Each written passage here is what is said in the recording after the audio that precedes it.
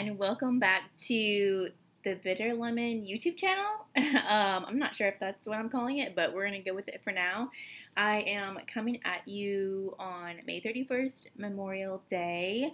As you can see, I am still not dressing up or getting ready for these videos. I am just doing things as I can, and this is what I can do today. So here we are in front of what appears to be like my messy desk, even though the desk itself is not messy. So maybe I'll just keep it down here. Okay, so this is my end of the month book discussion, which let's talk a little bit about my May reading. So I think in April I read something like 10 books, which is a ton. And in previous end of month book discussions, I've talked about how I'm following along with this plan that I set forth at the beginning of the year, where I kind of laid out like what books I wanted to read in what months, and I have not totally abandoned that idea, but it's just like not working out for me right now. Mostly that's because for a while I kept getting library books, and you can only have those for 2 weeks, and it was just, I couldn't read the library books and the books on my list, and so I did make a change in the right direction where I only put books on my reserve list that had long wait times, so I'm not being bombarded with so many library books. So that was my issue number one, which affected my May reading. The other thing is in April, well, honestly, like January, February, March, and some in April, I really had just a low workload, which meant I had a lot more time on my hands to read and work on personal projects, and I am not having that as an issue anymore. I'm actually having the opposite problem where I have a ton of work, so much work that it's been a real struggle, honestly. Not just like, oh, I don't have time to read, but like, oh, I don't have time to sleep, and oh, I don't have time to take care of myself mentally and physically. So it's been a bit of a rough couple weeks. However, reading is so important to me, and so it really bothers me when I don't have time, or I don't feel like I have time. I don't feel like I can properly make time to sit down and read. So some of the books that I have to talk about are audiobooks, which right now seems to be like the best way that I can still get my reading in. I know it's not the same as reading, but I definitely think it still counts. If you're an audiobook person, I go you. And if you're an audiobook person and you have any recommendations, let me know, because I think it's so hard to find a good audiobook. But anyway, I just wanted to put that out there, that I know no matter how many books I read in a month, even if it's 2, that sometimes is a lot more than other people read. And I always have people ask me, like, how do you have time to read? And the truth is, I mean, no one usually has just hours and hours of time sitting around reading. You really have to make it a priority, and even sometimes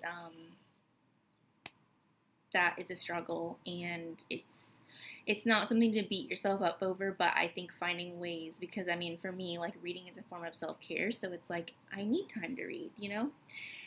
So I just wanted to put that out there because I don't have as many books to share this month, and it's really tough. Like, I'm an achiever. I'm someone that likes to get things done. I like finishing books. I like finishing things. And so when I was realizing like this a week ago, I'm like, gosh, I really have not read any books in this month. That's just the way it goes sometimes. But I still have 5 books to share with you. So I'm pulling up my Goodreads app. So I feel like actually when I looked back, I was like, wow, it's been an interesting reading month. So let's get into it. Okay. This actually, like, looking back, I'm like, wow, okay. First book we have is called Girls with Bright Futures by Tracy Dobmeier and Wendy Katzman. I think I'm probably butchering Tracy's last name, and I apologize. This is what the cover looks like. I love the cover. I finished reading this book on May 1, so I was reading a majority of it during the month of April. I remember reading this book because we had a special election in Austin, and I was reading this while I was waiting in line to vote. So this is sort of like, the story is that you have 3 girls. They go to like a really prestigious high school, and it's time for all the applications for college.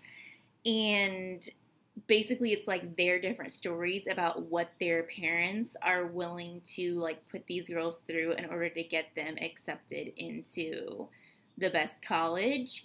And one of the girls gets into an accident, like a car accident, and the medical professionals on site think that it was something that happened on purpose. So then it becomes kind of like this mystery around if someone did it, who did it, why did they do it. And it almost was a mix of like, it's not incredibly dark. I know that plot sounds a little bit dark, but it's almost like a mix of like the Varsity Blues scandal combined with almost like a Where'd You Go, Bernadette? Because there's text messages that you're following, there's emails that you're following to try and figure out this mystery, and there is a bit of humor in it because the emails and text messages are so catty and like petty. I really enjoyed this book, but it definitely is like, it's different, but I really like any sort of book that has to do with like academia, higher ed, any of that, collegiate type. So I enjoyed this one. Okay, the next one is probably going to be a controversial one. Well, okay. The picture is really blurry, but this is A Mother's Reckoning, Living in the Aftermath of Tragedy by Sue Klebold. This is what it looks like, the cover. Sue Klebold is the mother of Dylan Klebold, who was one of the Columbine shooters. This is actually a book that I have had on my TBR list for quite some time because I read Columbine by Dave Cullen, and that really educated me a lot about Columbine and like the 24-hour news cycle and everything that goes into reporting stories like that. So as a news junkie, I have a bit of obsession with like books like that, books that are surrounding true crime. And so this book was actually on my list because I heard it was just a different perspective and an interesting perspective. And in Columbine by Dave Cullen, he brings up the fact that, the parents, the families, even the friends of these 2 high schoolers that did this crime, that committed these murders, they still died too. They still had families that were grieving for them and were mourning the loss of the other kids, the other innocent lives lost. And they're probably the most hated people in town. So this book from Sue is, honestly, being just totally transparent here, I had a mix of emotions reading this book. On the one hand, you do feel sadness for her that she lost her son, and it was not, she never expected her son to do this crime, of course, and she felt sadness. You felt sadness for the victims all over again of Columbine, and you felt sadness that, she kind of paid the price for what her son did. But on the other hand, you're like, how am I supposed to feel sorry for you? Even though, like, she didn't do it. It's honestly kind of a weird place to be. Like, I went back and forth so much while reading it because there were times when I was just like, okay, I can't feel sorry for you. And then there's other times when I'm like, wow, this is so sad. So, I'm not going to recommend this like, I don't know who this book would be for. I personally, like, I'm glad I read it because it is a totally different perspective. She's not asking for pity. She's not asking for money. I mean, the profit from the book went toward, mental health, and, like, I think suicide, charities. And so you can't hate on that. She's also pretty much dedicated her life to, like, speaking out, against, or speaking out for, like, mental health causes, suicide, and, like, gun reform. But I guess if you are someone, I mean, she really does. This book is honestly about, yes, it's about, kind of what happened at Columbine, but it's honestly a lot of, like, her going back from, like, the time her son was born and looking back at her life, trying to figure out, what did I do? What did I do wrong? What did I do to make this happen? Could I have changed anything I did to make this not happen? And that is honestly really sad because the parts that she shares about her son in the book, it sounds like he was, like, a pretty normal teenager. And so you can understand, like, she probably has just such a lack of closure with all of it. And yeah, it's just, all of it is really sad. So I can understand why someone would not want to read this book, but I can also understand, like, why someone would want to read this book. And the reviews on it were pretty mixed too. I think it's just, like, a hard viewpoint to resonate with, I mean, probably other people, there's plenty of other people that are probably in her similar position. So there's that. But I am glad I read it. I was kind of waiting for, like, the right time to read it, but I don't know if there's any right time to read that. If you are looking for a book that is like, strictly educational on Columbine, I definitely would recommend Dave Cullen's book. Or if you're interested in that same thing for Parkland, he also wrote one called Parkland. Like I said, I'm a huge news junkie, so I enjoyed reading those books. I also grew up in a time when, like, Columbine changed my life. Like, I was in 7th grade when that happened, so Columbine, like, forever shaped, like, my life at school. In high school, like, it affected me in many ways. So I think those are kind of, like, why I resonate with it as well. But that is the one I wrote there.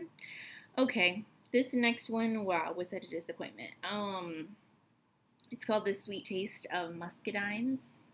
Love the cover, beautiful cover. This is by Pamela Terry. This is her debut novel, and it had a lot. I feel like it had a lot of press. I pre-ordered this, like, in November, and it just came out in March, I believe, and it was being compared to Where the Crawdads Sing. It ain't that, okay? I like, try never to fall for those things, like, for lovers of Where the Crawdads Sing, read this. It's never right. So I think it was only compared to that because it's a Southern book. There is a mystery about a death, but I loved Where the Crawdads Sing. I know not everyone did, but this book is not bad. So anyway, this book follows, when the book starts off, I can't even remember what the main character's name is. That's how much my,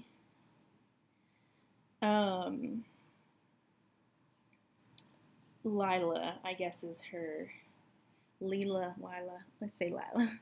So Lila's mother, like, when the book opens, Lila's mother is found dead in the Muscadine, I don't want to say field, Muscadine marsh, swamp, whatever, where the Muscadines sing. Her mother is found dead in the Muscadine garden, in the Muscadines, right outside, like, her house. But it's, like, at 6 a.m. in the morning, and she's found, like, laying there in a way that could or could not be suspicious. And Lila's sister calls and said, Mom, passed away. She was found in the Muscadines. And everyone is kind of like, thinks it's a little weird, but they move forward with having like a Shiva type service at her house for her. But as it continues, like there's a little bit of like speculation about why was she in the Muscadines at 6 a.m. And they discover basically like this kind of secret door. I'm assuming kind of like on the cover. This secret door where they find the key to it. And inside this secret door is a box of letters that reveals a giant secret from the mom's past, but it also affects the children. I won't give it away. I get, in all honesty, it's like when I'm saying this plot, it sounds interesting, but like I just was not invested, and that very well could have been just because I've been so busy and I was not giving myself the time to be invested. But I think it's also because, and if you read Saint X, that book really kind of opened my eyes to the fact that I assume everything is a huge crime and someone needs to be held accountable. And so with this book, maybe it's just because I went into it like assuming like, oh my god, obviously the mom was like murdered and we need to find the killer, when like that is not, this book is not that. So maybe I was just like disappointed from that. I don't know. But like there were mixed reviews on Goodreads about this book, but it was more so about the writing style and the language, and I really liked it. I like writing that is detailed, and when you get into Southern Lit, you're gonna get those like kind of flowery writing. Having lived in the South, I live in the South, I live in Texas, I appreciate that. So that didn't bother me at all. I think the plot was just a little bit disappointing. In order for me to really be invested in the book, it takes a lot to build up the characters so that I really care about what's happening, and I just didn't. They find the door, I thought that was cool, find the box of letters, okay, this big secret, I just didn't care. So, it was not my favorite book. Yeah. Okay. The next book I read is called The Lies That Bind by Emily Giffin. And this is actually one I just listened to over this weekend. Emily Giffin, actually, let me click on her because she has written a couple other books. Okay, so she wrote like the Something Borrowed, Something Blue books. I knew she sounded familiar. So I read All We Ever Wanted last year. Let me see if there's anything else. Is that it? I think maybe I read maybe I've just seen these, like Where We Belong and Something Borrowed, Heart of the Matter, Baby Proof. Okay. But she's kind of like, I put her in the same category as like your shopaholic, like the Sophie Kinsella, those type of rom-com type of books. And I don't mean that insulting. Like, I love those books, excuse me. So I just was looking for a book that was like immediately available via audio on the library app. And that one was available, and I was like, okay, Emily Giffin. And I think I read like the first description of the book, and I was like, okay, yeah, I'm reading this. Cicely. Okay, so this book it follows Cicely, who's like an aspiring writer. She lives in New York City. She just broke up with her longtime boyfriend, and she meets this guy, Grant, at a bar, and he like sweeps her off their feet, and they kind of have this like whirlwind romance. But when they go away for a weekend to his cabin, she learns a lot more about him, and like how his parents have passed away, and like his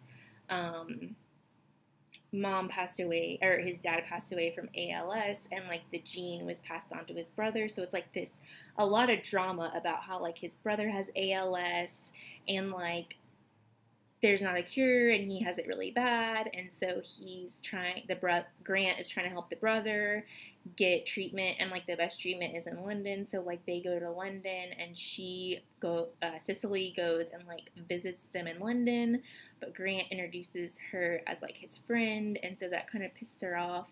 But like when he comes back from London, they're like about to have a conversation, like what was that about? But then September 11th happens, and Grant is like a financial advisor that works in the Twin Towers, and she doesn't hear from him like in the days after September 11th. And so her and her friend are like out looking around in the city at all the different missing posters, and they come across one for him. So her friend calls the number on the missing poster,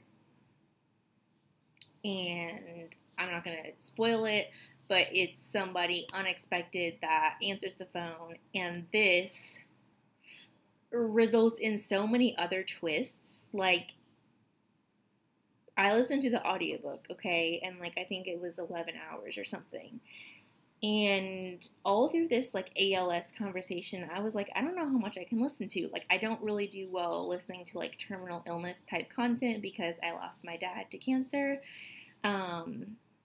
So I was just like, I don't know if this book is like worth listening to this. And then this twist happened where they made the phone call, and I was like, okay, I guess I'm in this for the ride. And wow, you better buckle up, because there are twists and turns all over the freaking place. It was so not what I expected out of this book. Like, at parts, it was a bit much. I was like doing things around my house, like cooking, cleaning, and I just kept being like, oh my God. Like, so I guess for like an audiobook, it was pretty good because it kept me interested. But I will say I don't know. I'm really picky about audiobooks, and in this one, it's like the same person that does all the voices, including like the male voices, which I just find to be really strange. I know that's common in audiobooks, but I prefer if they have different people. But that's just my personal preference. I will say, if you're into this kind of, if you like a lot of twists and turns, if you're into sort of like a tawdry love affair, this is probably right up your alley. It was not really what I was expecting from Emily Giffin, but now that I realize I've only read one other book of hers, like, who am I to say, like, what she should have written and what she should have not written? So maybe that's just her style. I don't know. But it kept me entertained, so I gave it 3 stars on Goodreads. You know, I mean, what more can you ask for? And then I just finished the 5th book of the month today, and it's called I'll Be the One by Lyla Lee. This is the cover. The cover's so cute. I love like all the pastels.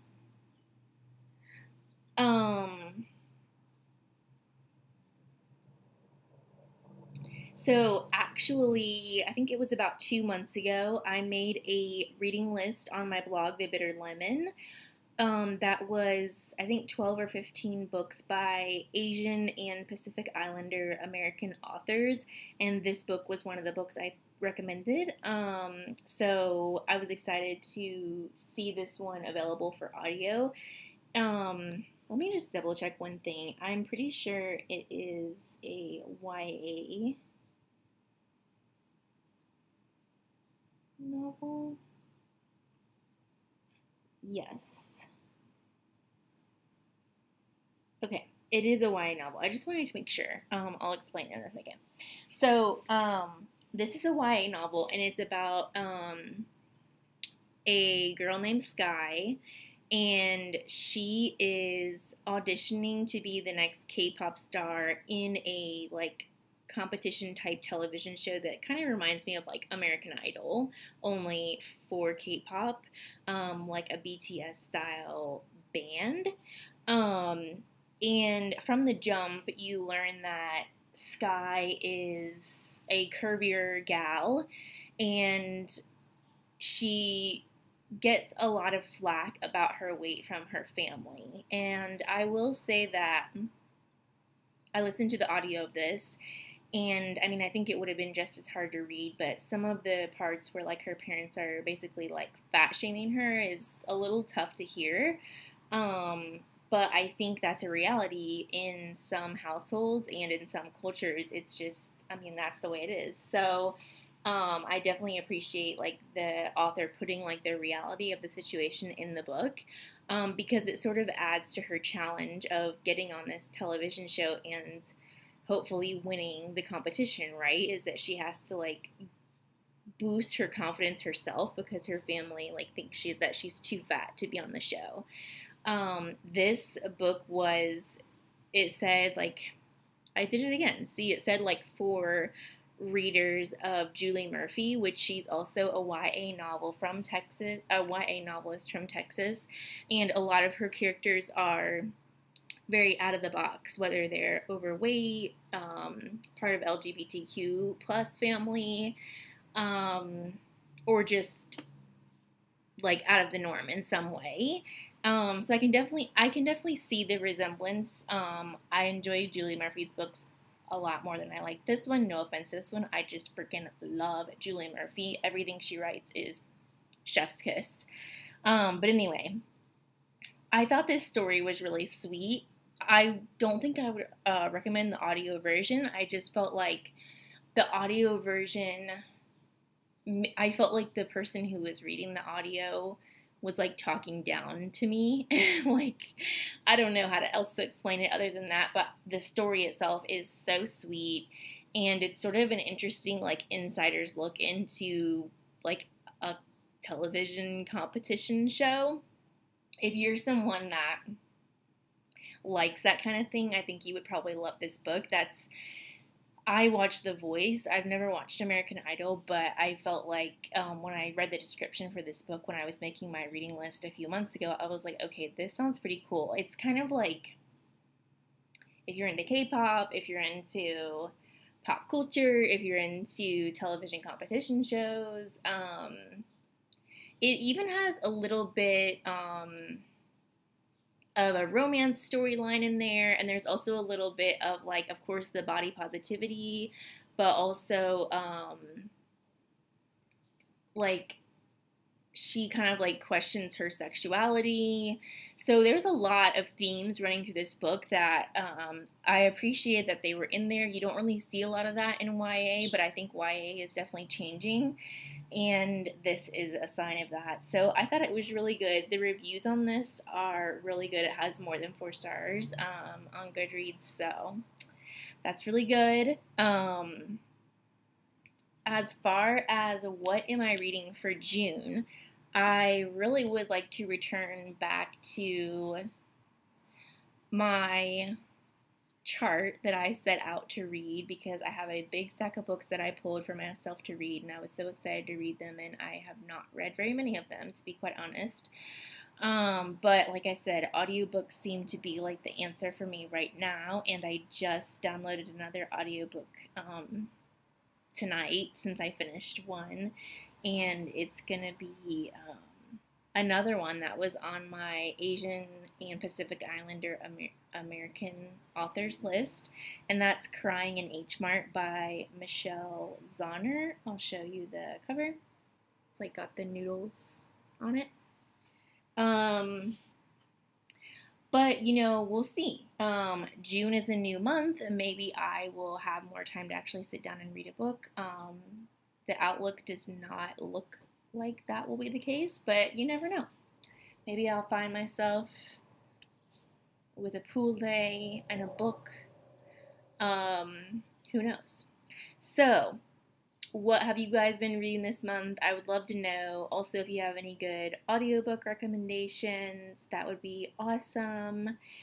And I think that's it. I know not a lot of people read these. I do not promote these videos at all because I know they probably just seem really half-assed and lazy, but it's really just because I have been pressed for time, and I don't want the time to be the reason that I don't post these. I don't want it to be like, oh, I'm not going to post a YouTube video because I have to set up a perfect background and put on makeup and make sure my hair looks great. So I appreciate being able to just come as I am and offer up the books I've read, and it is my goal to do one of these every month, and so far so good. So maybe by December I'll like actually get my act together, but who knows, maybe not.